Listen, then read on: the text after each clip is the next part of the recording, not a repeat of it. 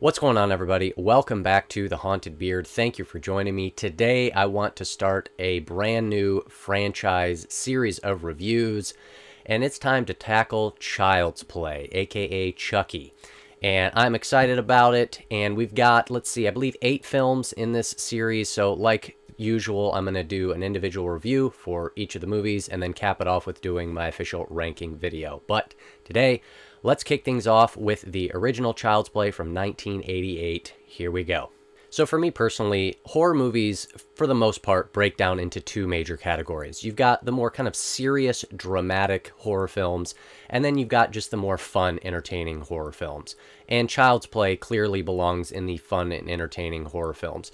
This is not something that takes itself too seriously. It's got a concept that is, of course, pretty ridiculous, but it is a whole lot of fun. So Child's Play starts off, and we learn that serial killer Charles Lee Ray is on the run from the police. And he is, of course, played by Brad Dourif. And you can't really talk about Child's Play without talking about Brad Dourif. Obviously, he is the voice of Chucky, our main slasher antagonist. But this is the only part here where we actually get to see Brad Dourif in person. Even for being on screen for pretty much like 5 minutes, he really gives us something, I think, pretty memorable. And in just his overall presence and everything is quite good. I'm gonna get you, and I'm gonna get Eddie, no matter what! And so, given the sort of limited actual physical screen time that Dourif has, I think he utilizes it pretty well in giving us a memorable character just in terms of his physical performance. Obviously, his voice work as Chucky is pretty great, and I would even say iconic at this point, but even his physical performance here, I think, sets up a good introduction for the character, and I like seeing Brad Dourif on screen. Obviously, what ends up happening, he ends up in a toy store, and he's about to die from a gunshot wound, but through his sort of voodoo witchcraft knowledge, he is able to transfer himself into the Chucky doll, and thus begins our story. One of the more minor things that I like about Child's Play has to do with the actual set locations. Anytime this movie takes place outside, any sort of exterior shot, this is a very sort of dirty, grungy, seedy part of town, wherever they film this.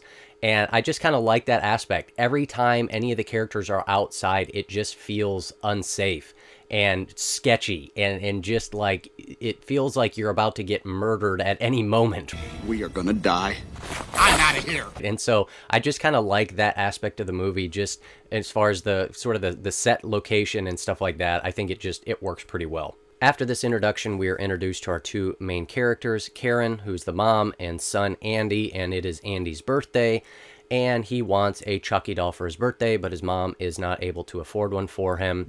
But eventually she finds a peddler outside in the alleyway of her workplace where she's able to buy a Chucky doll for him at a discounted price. And of course, it happens to be the doll that is possessed by Charles Lee Ray. I can't talk about Child's Play without talking about the practical effects, namely the doll work from Chucky the doll.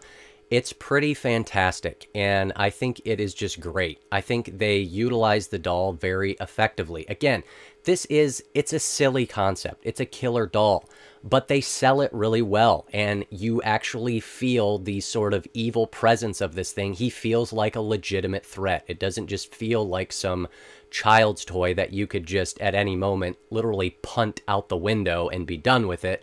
No, it actually feels like this living serial killer who just happens to be 2 feet tall. But they just do a really effective job creating the doll, using the practical effects effectively, and it's just phenomenal. And it's fun, too, to watch movies sometimes that were made really before the birth of modern-day CGI, where you couldn't really cut corners. You couldn't really fake something with a computer-generated effect. You had to actually make it real.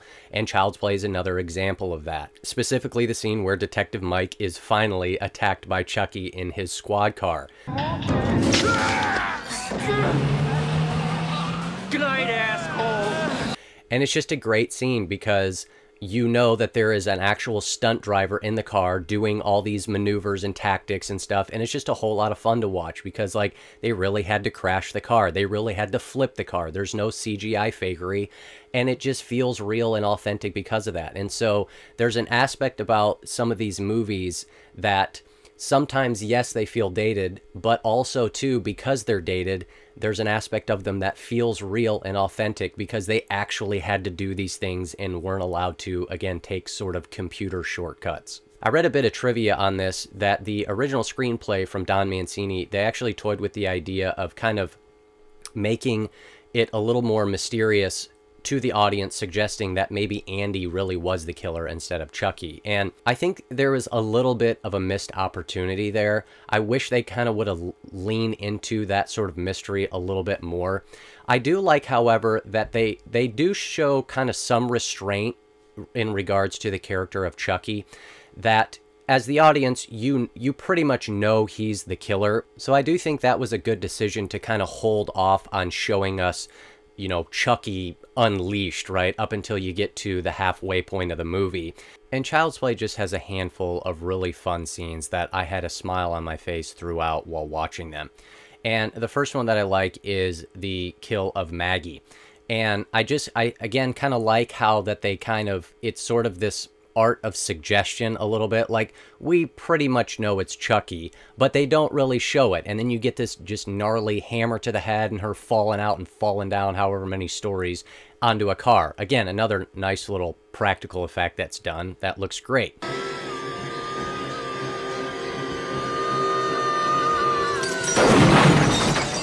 Of course, the scene where you finally get Chucky's big reveal is phenomenal. I just like the whole build-up to it, to where the mom uncovers the batteries out of the box, and then she realizes that he hasn't had batteries in him the whole time. There's just kind of some nice suspense in that scene, and I was just smiling throughout this entire scene. It's just phenomenal. And she finally picks it up, is about to throw it in the fire, and then Chucky just comes alive. What a great introduction to that character. It's just a whole lot of fun. Or else I'm gonna throw you in the fire! You stupid bitch, you filthy slut! I also think the kills in Child's Play are pretty good as well. I do like the kill of Eddie, even though you don't see it specifically, but I like the explosion. And again, I can't help but just, like, acknowledge the, again, real effect of this. This is not a computer-generated explosion. They actually destroyed this house, brick and all. And I don't know, there's just something about that. I was like, holy cow, they actually took down this entire building. It's just cool. It just adds, again, that sort of authenticity to it. I like the kill of the doctor where he gets his brain fried. I like the kill of the voodoo guy where Chucky's stabbing the voodoo doll and breaking his legs and stuff like that. Sure, how do you want it? Broken leg? There's just kind of some variety and some creativity with the kills. I think they're pretty solid. I also like the fact that the main target is a 6-year-old boy. The whole thing is that Chucky has got to get out of the doll back into a kid, and he's trying to take over a 6-year-old kid's body. Anytime you can involve a kid in something, it just kind of makes it that much more scary. And I like that decision. Speaking of the kid, though, one of the things that they do in this movie that I couldn't help but kind of laugh at how just insane it was, is that when they decide to kind of take Andy away from his mom and put him up for, like, doctor evaluation, like, he's sitting there, a 6-year-old kid, in his own locked cell. And it's just, it's so insane to me because it's like, it looks like he just stepped onto the set of, like, One Flew Over the Cuckoo's Nest. Like, he's in this institution for the criminally insane. It's a 6-year-old kid. He's in his own locked cell. It's crazy. Well, let's start the insanity. Giddy up.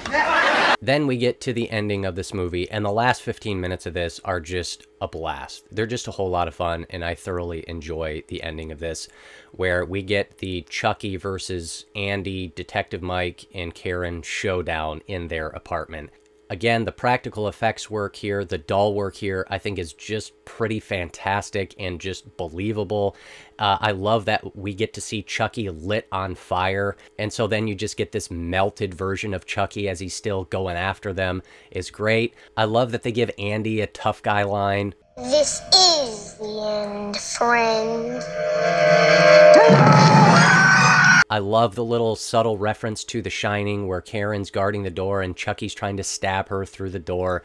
I think that's fun. I love that Chucky resurrects twice and it's like you just can't kill him. And then I like the little bit of the ambiguous note that it ends on where it literally leaves the door open. It's like, is he really dead? Maybe not. And obviously he isn't. But look, Child's Play is just, it's a fun time and I enjoy it. I have a good time with it. There's a lot to appreciate if you can get on board with the concept. Of course, it's a ridiculous concept, but they pull it off pretty effectively. We get, I think, a pretty iconic slasher villain in Chucky, get some really top-notch practical effects, and some good kills. And so I have a good time with Child's Play. So my overall grade for this, I'm going to go, I guess just in terms of like entertainment, I'm going to go 7.5 out of 10. So those are my thoughts on Child's Play. Hit me up down below. Let me know your thoughts on this. Would love to hear from you. Up next, Child's Play 2. I hope you'll join me on the journey as I make my way through the Child's Play franchise.